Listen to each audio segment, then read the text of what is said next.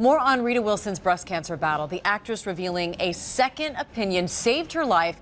And now lots of women with questions this morning as the American Cancer Society says more than 230,000 new cases of invasive breast cancer will be diagnosed in women this year.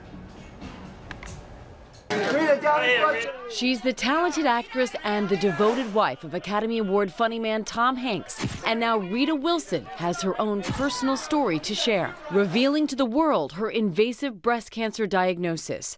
The 58-year-old exclusively tells People magazine she has undergone a double mastectomy and reconstructive surgery. But there is an even darker side to her story. She was originally misdiagnosed, and those initial findings missed the cancer. Wilson tells People magazine, "A friend who had breast cancer suggested I get a second opinion on my pathology, and my gut told me that was the thing to do." This is truly a life-changing gut instinct. And even though a doctor told her, someone she felt she could trust, told her she didn't have anything wrong with her, there was just something kind of bugging her inside that made her want to go get that second opinion. The second and third opinion confirmed it was indeed cancer, showing that taking charge of your own health is vital. Dr. Christy Funk is Angelina Jolie's breast surgeon and is not treating Wilson. I always tell women, look, you've been with your breasts every single day since you were born. So if you think something is new and changing or just wrong, you should persevere. Wilson says she shares this to educate others that a second opinion is critical. You have to be responsible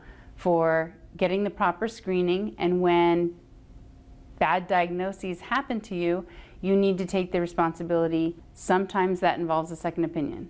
Wilson says, "I hope this will encourage others to get a second opinion and to trust their instincts if something doesn't feel right."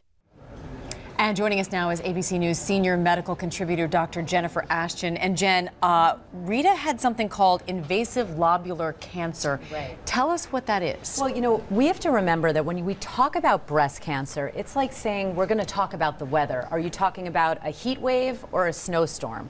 And lobular refers to the part of the breast anatomy where the abnormal cells started. So people shouldn't get too bogged down in the initials or the terminology. This particular type, which starts kind of as LCIS, those are the letters, it's a marker lesion, so it tells us, watch out, this person's at high risk for developing invasive lobular cancer at some time in the future, anywhere in either breast. Is it difficult to diagnose? You know, any type of cancer can be difficult to diagnose because, again, we've talked about it before. We're trying to reconcile what we see on an imaging test, like a mammogram or an MRI, to what a pathologist sees when they look at a slide. But I was still so surprised to hear how often diagnoses differ. Well, listen, you know, in the ideal world, George, it should never happen. But we have to remember doctors are human beings. We do make mistakes. We never want to. But it's actually more common to have a diagnosis by pathology downgraded, initially saying it was cancer, and then downgraded rather than upgraded, although both can happen. And you know, if you think about what goes on in the operating room, we take a specimen out of the body.